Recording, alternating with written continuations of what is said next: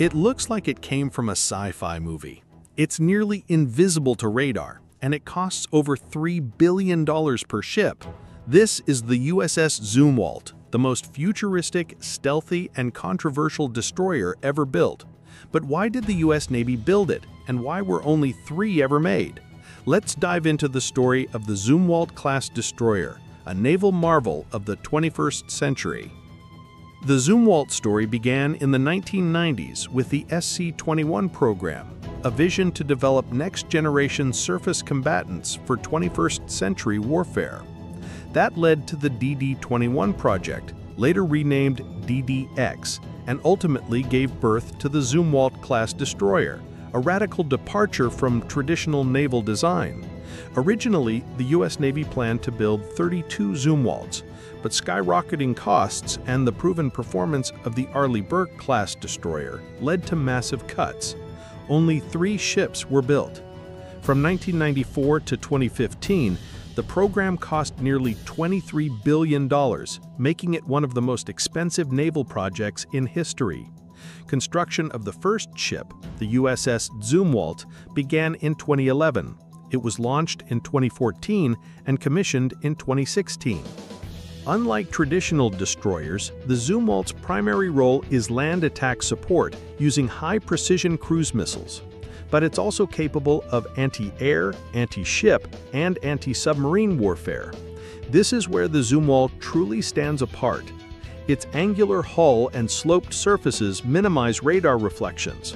Although it's 40% larger than an Arleigh-Burke-class Zumwalt, it has the radar signature of a small fishing boat. Its acoustic profile is comparable to a Los Angeles-class nuclear submarine.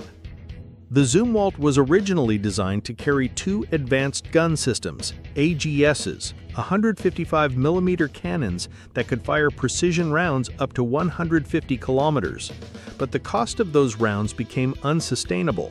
As a result, the guns are being replaced, and there's even talk of installing a railgun on the 3rd ship, the USS Lyndon B. Johnson.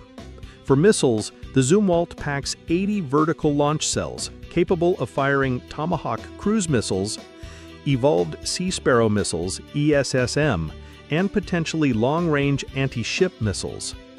The VLS modules are uniquely designed to vent outward in case of internal explosions, increasing crew survivability.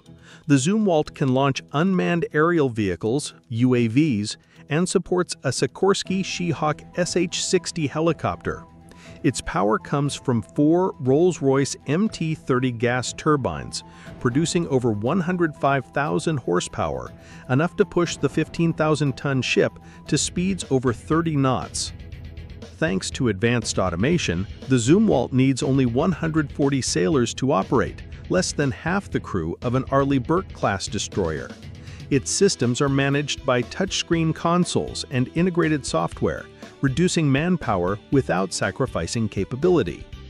Despite its futuristic design, the Zumwalt has faced strong criticism.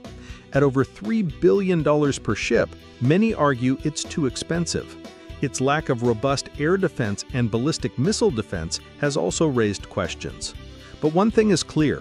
The technologies developed for Zumwalt, stealth shaping, electric propulsion, automation, are shaping the future of naval warfare. The Zumwalt may have started as a failed revolution, but it could end up as the blueprint for tomorrow's Navy. If you enjoyed this video, smash the like button, subscribe to Military Power TV for more, and let us know in the comments, was the Zumwalt a mistake or a masterpiece ahead of its time?